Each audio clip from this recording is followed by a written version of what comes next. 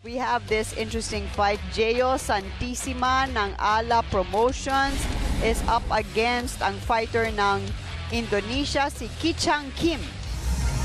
Santisima is 21 years old, si Kim, 23. At from Masbate, si Santisima. From Indonesia naman, itong si Kim. They are both orthodox stance fighters. At ito na, let's turn you over to our ring announcer. Ladies and gentlemen, Pinoy Pride 43 battle in Mahor continues here in Tagbilaran City. And now we go to our next bout of the evening. This is 10 rounds in the junior featherweight division. Introducing first in the blue corner, official weight 120 pounds. With a record of 8 wins, 4 losses, 1 draw, with 2 wins coming by way of knockout. Ladies and gentlemen, he is the fighter from Indonesia, the lion from Borneo, Chang.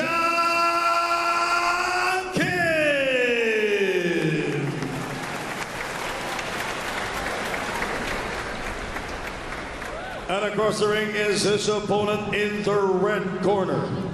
Official weight 123 pounds. With a record of 14 wins, 2 losses, with 12 wins coming by way of knockout. He won 11 consecutive fights via knockout. He is ranked number 3 by the OPBF. Ladies and gentlemen, the fighter from Aroroy, Masbate, introducing Jeo Santisima.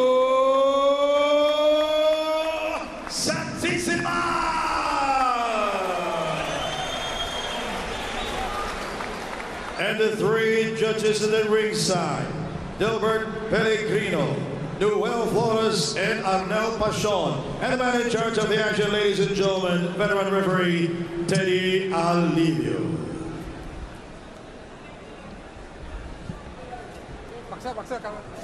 Baksak. Okay, gentlemen. I want you to fight clean, clean fight, okay? Okay. Protect yourself at all times, obey my command at all times. Another 10-rounder mga kapamilya. Sana nag-enjoy kayo sa bakbakan mula sa Bohol. Full house po tayo, SRO. And it was a big welcome for Santisimo. They call him Santino. Mali. Santino Santisima. Santino Santisima. Jeo. Round 1. Ayan sinasabi ko, si Kim nasa harap lang, nakataas ang 2 kamay, walang masyadong suntok, looking to just counter. Yan ang typical Chang na aking na-scout. Si big right hand. is on a knockout winning streak. So sana, nako, hataw ka agad. I did tell you yan, it's a slow starter. And that is why Santisima is looking to take the most of the opportunity. Yeah, pero kailangan hindi siya masyado mabagal dito kasi itong si Santisima ay knockout artist. Kalmado at itsura ng Indonesian, pero big right to the body. Wow. Big right to the body. Talagang takbo. Si Kim Chang. agad si Kim. I don't think he's gonna get up. It's over. No, it's over. Wow. And I don't think he even got to throw a punch. Wala pang 1 minuto. I said it was a slow starter. He didn't even get to start. Wow. Explosivo. Si Santisima. Let's look at that knockout punch again. Attorney Ed. Boom. Right. Binari niya yung attack niya. Tinira niya sa taas. And then sa baba. Yung guard, tinira naman niya sa baba. Yan ang magandang kombinasyon. Look at that.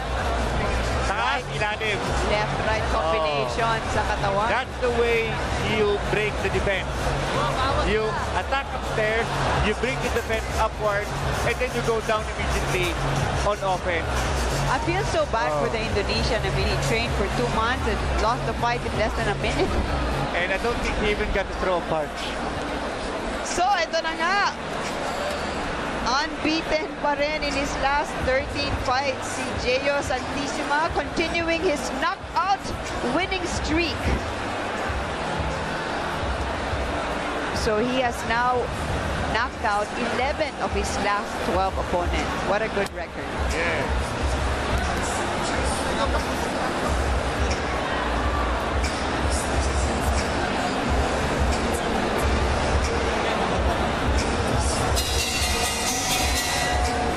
Ladies and gentlemen, the end comes at 36 seconds in the very first round. Referee Delia Media reaches the count of 10. The winner by knockout, ladies and gentlemen, Jeo Santisima.